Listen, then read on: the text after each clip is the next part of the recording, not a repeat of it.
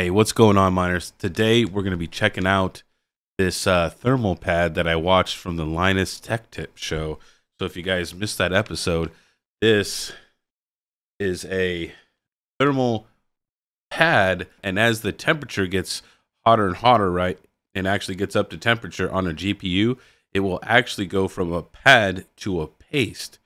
So Linus did a video on this, and it was really, really interesting to me because the longer that it that it was being used for, right, the better the cooling performance got. So this got me thinking, like, hey, what about what about for mining rigs? Now this stuff isn't very, I would say, cheap, right, compared to like a tube of thermal paste or something like that, right? But if we could use this to possibly use for GPUs on mining rigs and maybe prolong the thermal paste life, like, you know what I mean, instead of only getting a couple years. I mean, it really depends on the cards. Some cards only last a year, and it depends on the algorithm and how, and what kind of environment you're in, how much, how hot it is outside and stuff like that. So I thought this was really cool that this thermal pad goes from a pad to a paste, and the performance gets better as time goes on. So I wanted to do this video, and I'm going to do it like every month or so, once a month, because I want to see at what point does the performance go from getting great to start, of the degradation of the paste or pad itself, right, over time. So I wanted to see how long will this last. What if, what if I do this once a month for like 4 years or something like that? That'll be insane, right? That'll be crazy. And I want to document, like, every month we're going to check in and be like, okay, hey, this is doing, this is how well the GPU is doing. It's at this temperature, and this is the relatively, this is the ambient air temperature, because obviously the ambient air temperature is going to play a huge role in that, because I'm in Arizona. Like today, in December, right, it's actually cold here. We got a cold front end, so it's like 32 in the morning before the sun came out. So, when the sun's not out in Arizona, it actually gets extremely cold. So that plays a huge role in it, because in the summertime, right, it's going to be like 115. So the ambient air temperature is going to be dramatically different. So I need to record what the ambient air temperatures are and what the temperature of the GPU itself is, and then see how well it does in each of these conditions, right? So anyways, let's talk about the GPU I'm going to be doing today. So the GPU I'm going to be doing is my wife's old GPU. This is a EVGA 1660 Super. I put this in her computer about, I think, like 3 or 4 years ago. I bought it brand new. I don't believe they even make this model anymore. But I painted the obviously the shroud pink. She has a whole pink PC. It's pink Power Ranger. She has a little pink Power Ranger Funko Pop in it, and I got pink extension cables and all that stuff, where I really kind of went all out on the PC. So she's up on a 30 series card now. So I've had this. So this thing, as you can see right here, the seal on the card has never been broken. So I've never had to change it. I've checked the thermals like every couple of months, and they've been really respectable. And that's probably due to how thick this cooler is. The single fan is like extremely thick for a 1660 Super. Most 1660 Supers are probably half of this size. So I think that really accounts for keeping this car at a really decent temperature. We're going to be taking this apart, and then I will put it on my test bench, and we'll just leave this thing on, and we'll see how long this thing lasts, and get a chance to use the old Linus Tech Tips new screwdriver here for the very first time. So let's see, we need to find our Phillips bit. So here's what it looks like after about 3 years, I think, maybe a little bit more. It doesn't look too bad. It looks like the thermal paste wasn't on there all that great, but a little bit of oil on the card. But other than that, I mean, PCB is pretty clean. I did clean it out pretty good all the time. So yeah, I mean, not too shabby, I'd say. So let's go ahead. Let's get this card cleaned up, and let's get this pad on here. All right, guys, here it is. This is what it came in.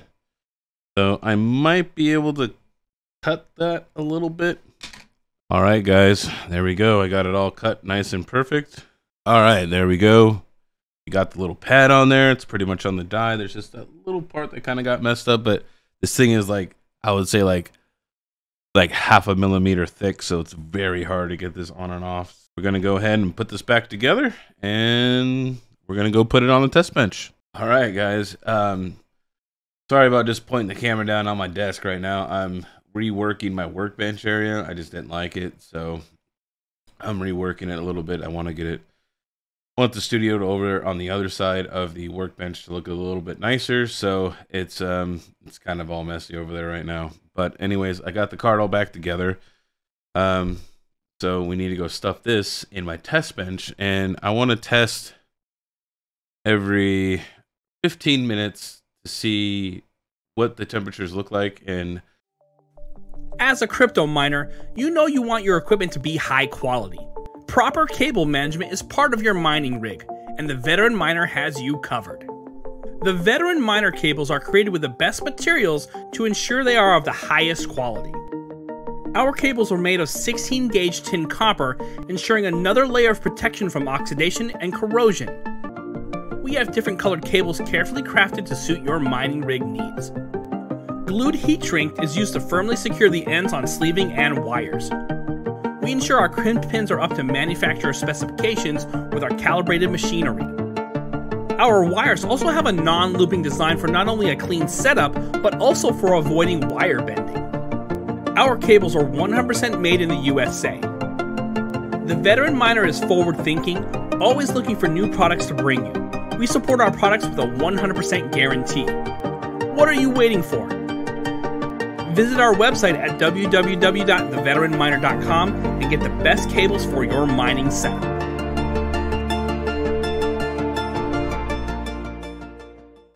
all right, guys, we're over here at my test bench. I think Hive's glitched out here, but I don't know why the souls are down here or up there and not down here. No idea. Anyways, let's go here. We could see here on the... We're getting about 26, 27 souls. We were up to like 28 souls.